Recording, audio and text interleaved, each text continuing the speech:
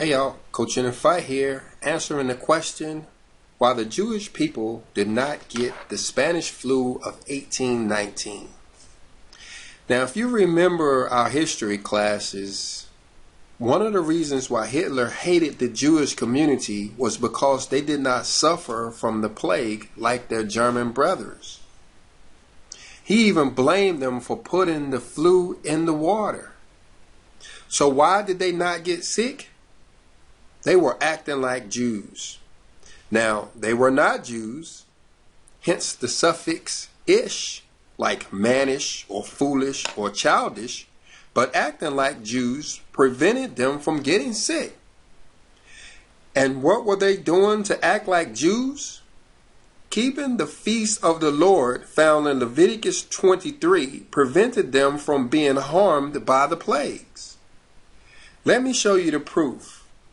Here in Zechariah chapter 14 and verse 18, we see a connection being made between the Feast of Tabernacles and the plague.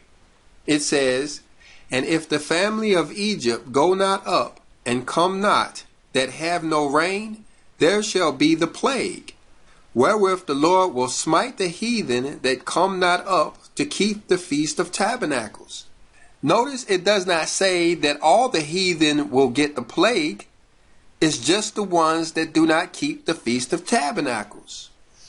So being of German descent, those Jewish people would have been Gentiles, but because they would have been acting like Jews and keeping the Feast of Tabernacles, they were protected from getting the plague. Let me show you another verse. Over here in the book of Jubilees, chapter 49 and verse 15 says, "And do thou command the children of Israel to observe the Passover throughout their days, every year, once a year, on the day of its fixed time. And it shall come for a memorial, well pleasing before the Lord. And no plague shall come upon them to slay or to smite in that year which they celebrate the Passover in its season, in every respect according to his command." Again, a connection is being made between the plagues and not keeping the feast days. This one is talking about Passover.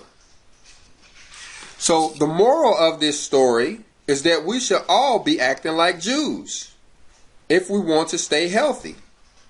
And the only real way that we can act like Jews is by keeping the feasts of the Lord.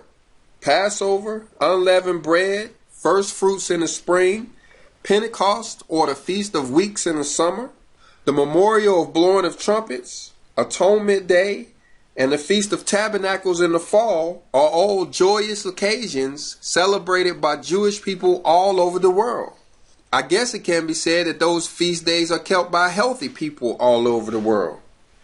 So check our channel for many classes on the feast days. Subscribe to our channel for the new classes that we're putting out on the feast days.